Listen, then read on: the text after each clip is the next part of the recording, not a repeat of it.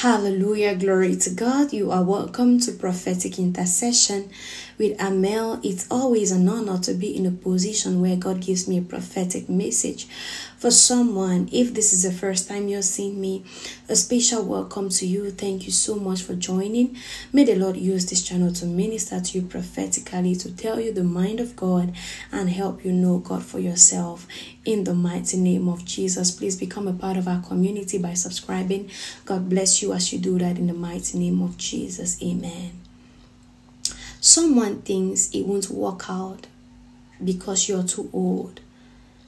Someone thinks your age is really a factor and they have already given up on that happening to you. But God says, instead, as a matter of fact, He wants to use the fact that people think your age is now a problem to give you a mind-blowing testimony. Because people think you have been ruled out for this. This can no longer happen to you. God wants to use that avenue to showcase you to the world and to say, yes, miracles still do happen. He wants to use you to show the world that grace, His grace abounds. In the book of Luke chapter 1, the Bible tells us of the story of Zachariah and wife.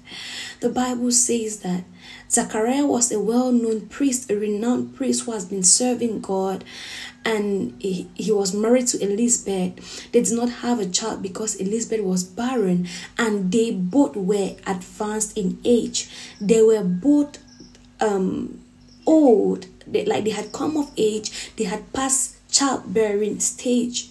But God, by His mercy, appeared to Zachariah and told him a good news that your wife is going to conceive.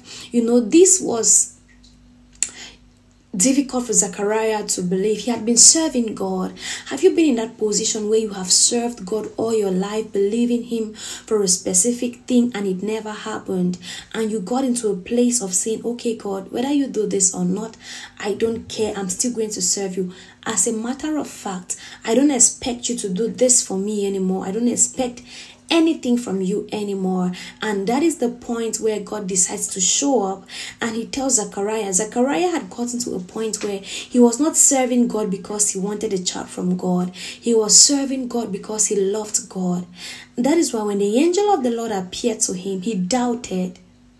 He doubted because he was done expecting. He knew he had already accepted, together with the people that thought he had passed the time that he could have a child. He had already accepted his fate, and he decided to just serve God regardless. And that doubt and unbelief made God to shut His mouth. God said, because you do not believe what I have said, you will be mute until your child is born. And that was exactly what happened to him.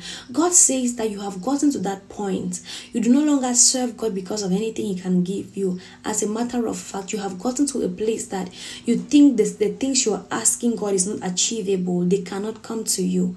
You have already given up on them. But I have good news for you. God is turning your story around.